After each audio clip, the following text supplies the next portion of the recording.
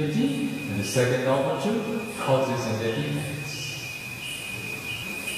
So without having realized the first noble truth and the second noble truth, impossible to practice insight meditation. So we here teach first Anapana to all the beginners, and then 10 Kasina and 8 attainments. And then we teach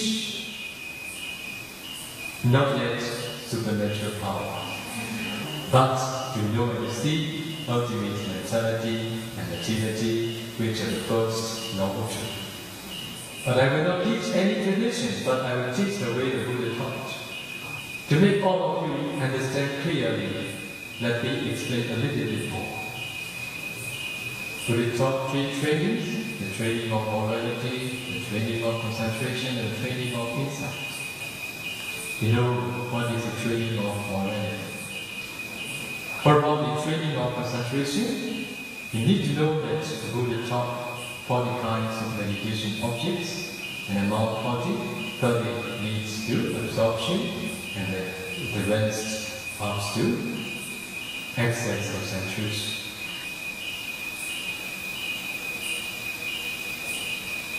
For about the serenity practitioners, they must first develop absorption concentration. After that, they need to continue the training of insight. When the Buddha taught about training, how many meditation objects the Buddha taught? Materiality meditation and mentality meditation. Okay? When the Buddha taught Rupa meditation, Buddha taught 4 elements meditation and brief or detailed methods. So, after having developed absorption, concentration, the serenity practitioners need to continue 4 elements meditation to know and see the ultimate materiality. So when they practice 4 elements meditation after having developed Anapana jhana, finally they can break their body down into very tiny small particles. And they need to analyze ultimate materiality exists in each particle. After that, they need to continue mentality meditation to know and see ultimate mentality. Then we continue teaching meditators to know and see causes and effects. At that time, they are ready to proceed insight meditation. Okay, this is not a tradition, this is the way taught by Buddha. That's why those who could practice, they appreciate very much. Oh, now we are practicing what the Bodhisattva had practiced, what the Buddha had practiced, what many of his disciples have practiced, not part of methods. If you emulate the way the Bodhisattva practiced for his enlightenment, it is also possible for you to practice here. I will teach you that.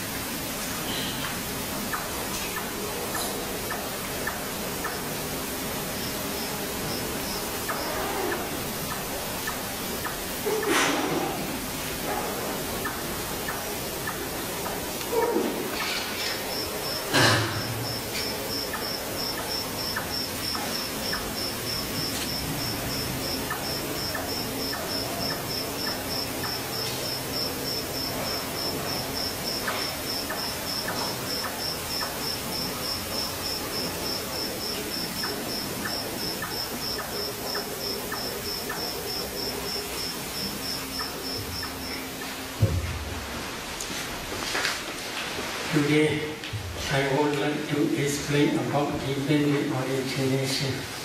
오늘은 연기에 대해서 말씀을 드리겠습니다. One day, when a river Ananda was practicing in Underwater forest together with our Lord Buddha.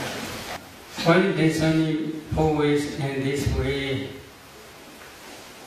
dependent origination patterns are very clear to his mind.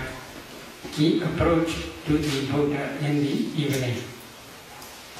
Then he informed to the Buddha, dependent origination is actually very deep and profound. However, it is very clear to my mind.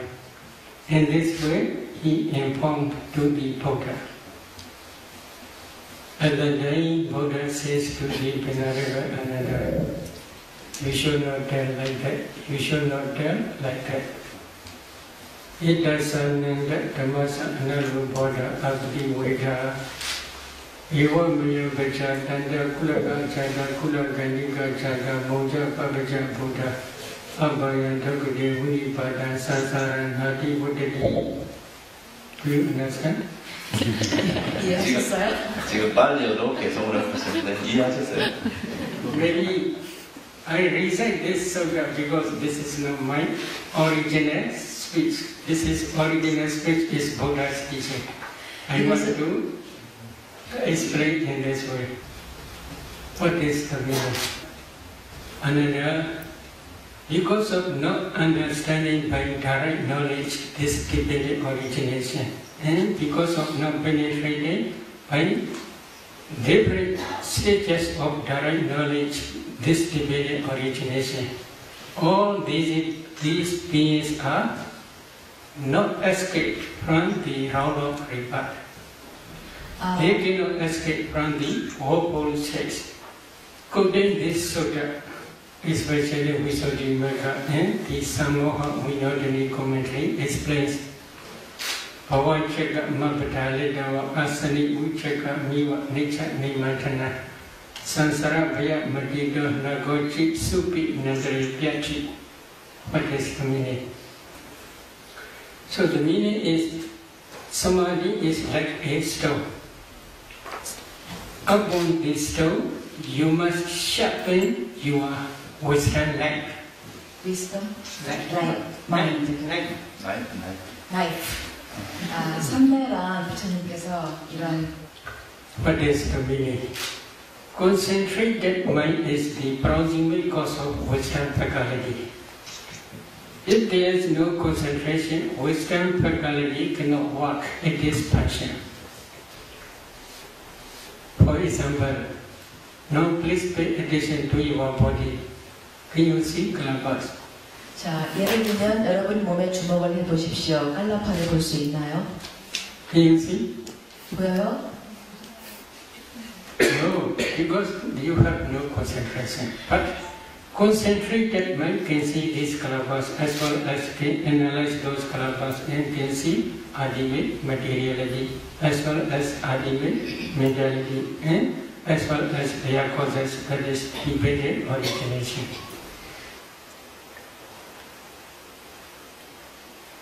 What are calabas? Maybe they translate very closely subatomic particles. These calabas are not ultimate materiality. This is the smallest group of materiality. As soon as you see space, then you can see calabas. You must practice 4 elements meditation if you want to see this space element. What are 4 elements? Earth element, water element, fire element, and wind element. If you practice 4 elements meditation systematically, when your concentration deep becomes deep enough, you can see transparent body like ice block because you cannot see space element. If you do not see space element, you cannot break down the compactness. If you cannot break down the compactness, you cannot see kalapa. At that time, Buddha teach to see space. That concentrated mind on the four elements object also produces strong, powerful light. That light is called the light of wisdom. With the assistance of the light of wisdom, if you penetrate to see space element, at that time you can see space. As soon as you see space, then you can see kalapas. If you see four elements in each kalapa, this is the last stage of samatha. Last stage of samatha as well as the beginning stage of vipassana. Because of this reason, this four elements meditation is both sides, samatha and vipassana. If you get these four elements in each particle, each kalapa, then you should continue to discern color, odor, flavor, nutritive, essence, like fragility, transparency, etc. You can easily discern these derivative materialities. Buddha teach agasa dhatu space element.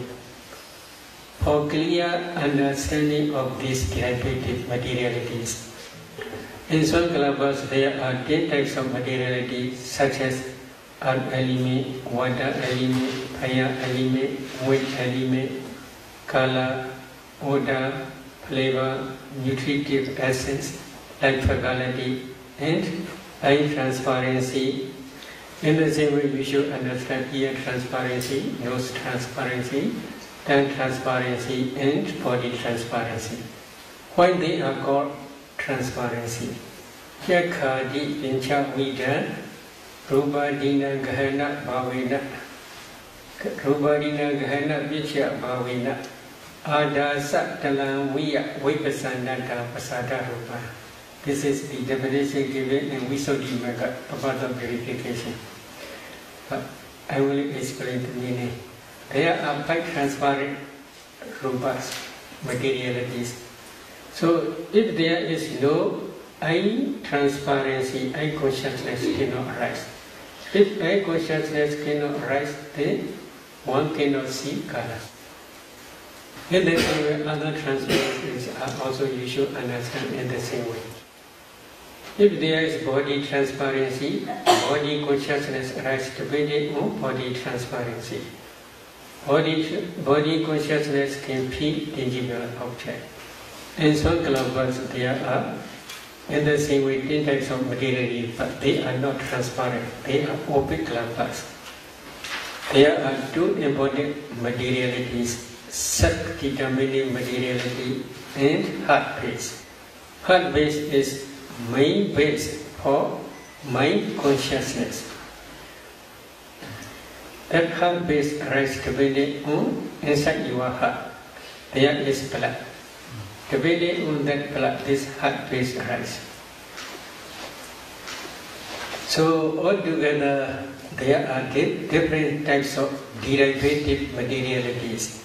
If you can analyze these kalapas in this way, at that time only you can understand ultimate materiality. But nowadays there are many scientists, they do not understand about these kalapas completely. What is the reason? In their laboratory they can test only temperature-borne materiality. According to Buddha's teaching, this group, if we divide these rupas, there are 4 groups. Number 1 is karma-borne materiality. Number 2 is mind-borne materiality. Number 3 is temperature-borne materiality. Number 4 is nutriment-borne materiality. Karma is connected with previous karma, not present karma. Present karma is if there is any future existence. This is the cause for future material, future part aggregates only.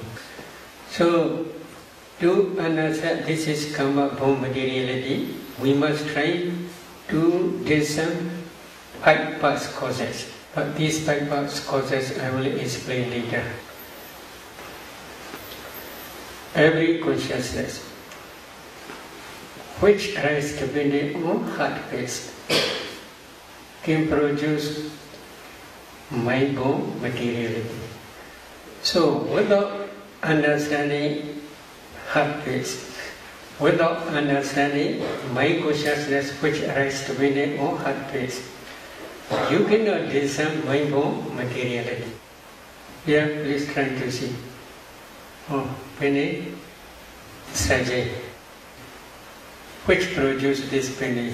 Which produce this Sajay? Your mind. That mind is arise depending on your heart pace. That mind produce uncountable mind-born kalabas. These kalabas spread throughout the body. Up to this end, they also spread.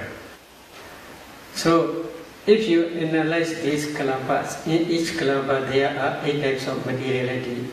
Among these 8, there is wind element.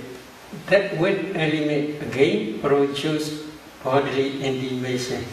Because of this bodily intimation, new kalabas always rising and passing away. The new kalabas, they cannot rise same place, in the same place. They rise in different place. That different place rising is, you may see this is Bene Sajay. But if you see kalabas, you cannot see this panga. You can see only kalabas.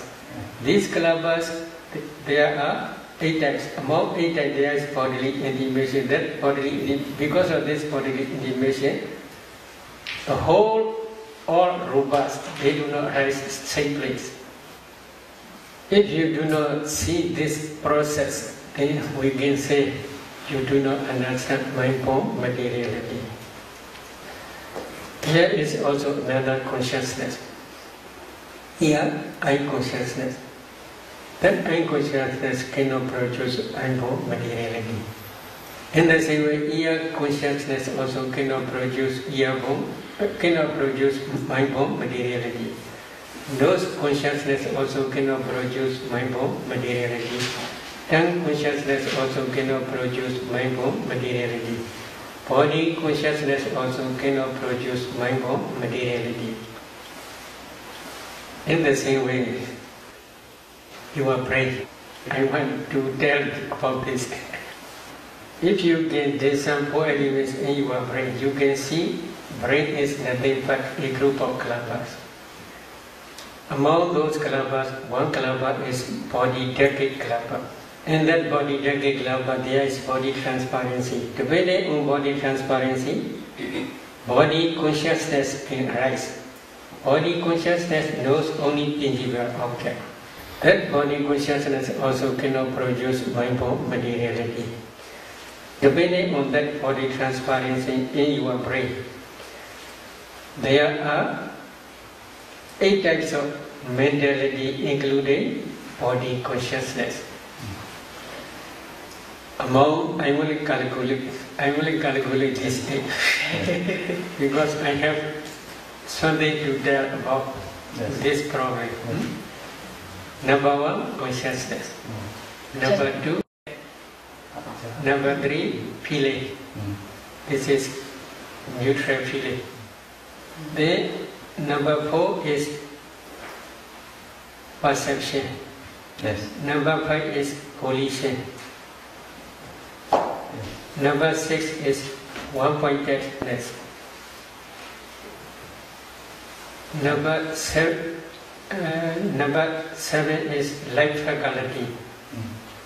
Number 8 is attention.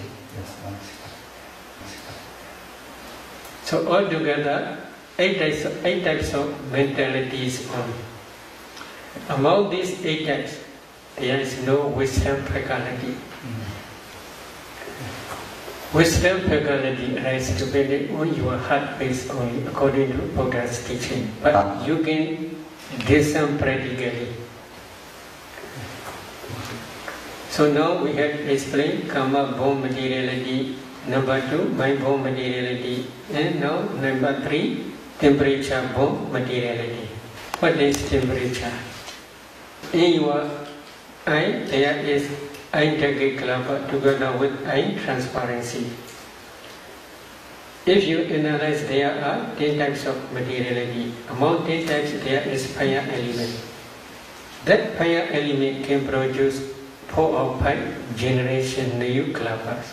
This is temperature-borne materiality. In the same way, in your mind-borne clapper, if you analyze your mind-borne clapper, in each clapper there are 8 types of materiality. But this mind power is very different. Ordinary mind, such as now you are listening or I am talking, such type of mind, listening mind, that fire element can produce 2 or 3 generations only.